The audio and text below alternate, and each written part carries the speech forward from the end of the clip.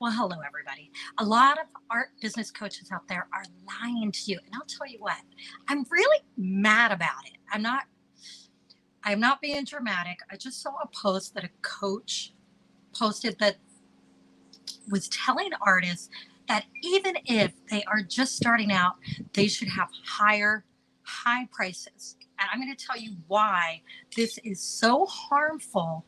This advice hurts artists. And I'm going to give you my reasons why and my experience and what I've heard from other artists that I've worked with. Okay. But first of all, I want to say my name is Maria Brophy, and this is the Art Money Success podcast. And you are joining me in my backyard on a summer day.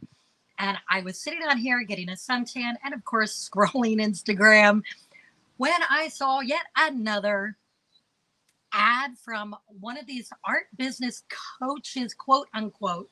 And I say quote unquote because I'm going to tell you, there's a lot of people out there making money, giving artists advice on how to make money with their art when the coach themselves have never figured it out.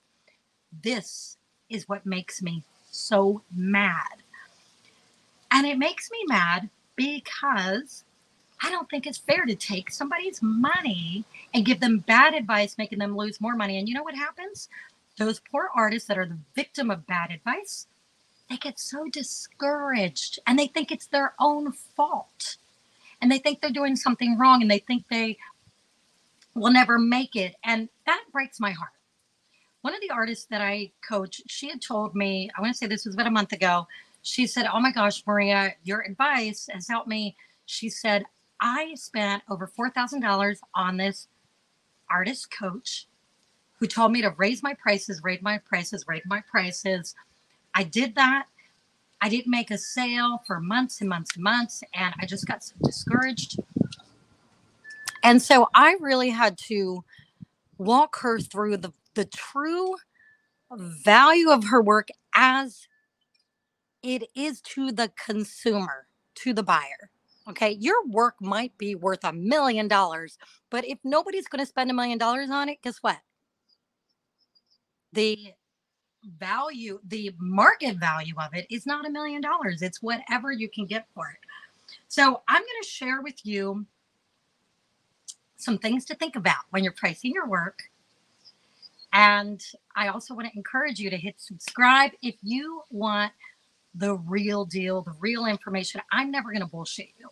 I am never going to fluff things up and tell you that you could charge a lot of money for your art when you can't, okay? Because that's going to mess you up.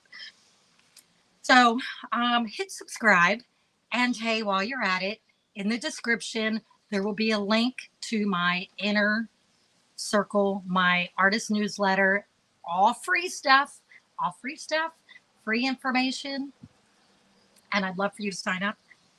So here's what I want you to think about. If you're an artist that's just starting out, right, and let's say you haven't sold anything, and you've created a 24 by 36 inch painting, and you know that other artists that have been working, selling their art for 20, 30 years also make 24 by 36 inch paintings, and they're selling their paintings for $5,000. And you think, oh, I can get $5,000 for my painting at the same size. Well, I want you to consider a couple things. One, if you are brand new to the art world, then you don't have buyers yet. You don't have collectors. You are starting from zero. The second thing is, if you are new to art, let's say you've been creating art for 5 years. Okay, you're new and you haven't sold anything yet.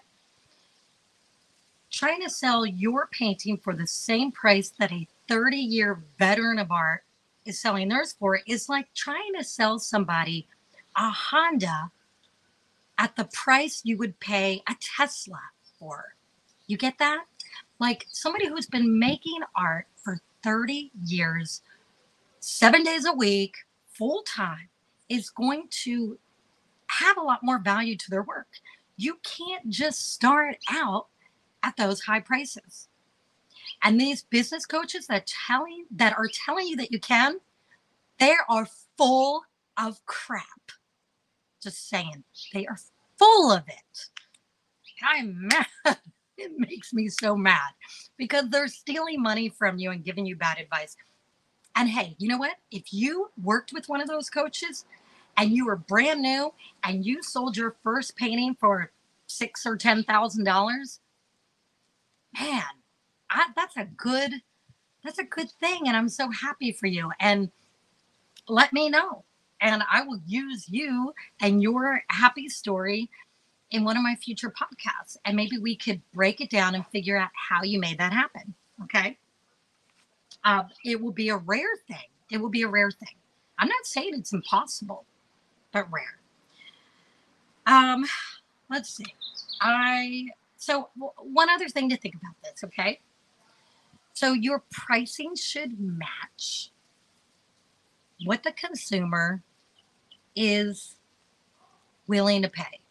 Now, there are consumers that are only willing to pay $10, and hey, they might not be your consumer. You have to go and find the people who are going to pay the prices you're going to charge.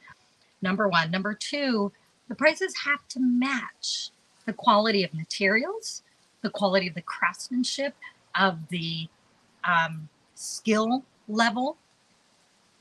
And it's kind of like, an unripe tomato compared to a ripened tomato. You can't really sell an unripe tomato to somebody that's hungry today. You have to wait for that tomato to ripen. That's a good analogy. I'm going to use that one again. So, in conclusion, don't take bad advice from people who aren't making money off their own art. Okay? And while I am not an artist, I sell art. I sell my husband's art. I have an art gallery. And I've had artists come in and want to have me sell their art. And if their prices don't match what I think it should be, I'm not going to be able to sell it. And if I can't sell it, I can't bring it in to the gallery because I have to pay rent. I have to pay my salary. I have to pay all my bills and the people who work for me. So it has to, the pricing has to line up with the value. That's it. That's all I got to say. And I hope that this gives some of you hope, because if you've been overpricing your work, that is why it's not selling. Bring it down to earth just a little bit. And here's when you can go higher on the prices. After you've sold a few pieces, you can start inching your prices up. After the demand for your work raises, that's when you can raise your prices. And also your mental